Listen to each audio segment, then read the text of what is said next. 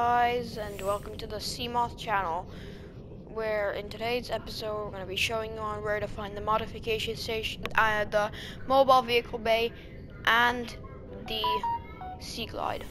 Okay, so where you want to go, starting from your life pod, it's very close. You want to go west, straight from your life pod.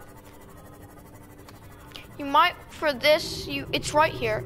For this, you might want to bring a Sea Glide. It'd be the easiest.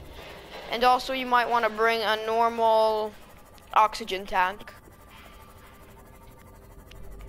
And here you will be able to find both fragments scattered around in boxes. And here, as we see, is a mobile vehicle bay. So I don't have my thing out, but here's the mobile vehicle bay fragment. And I saw other boxes here.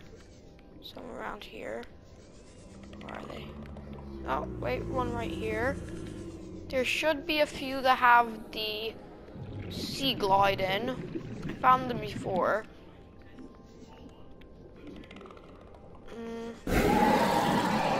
Yeah, that's it for the video.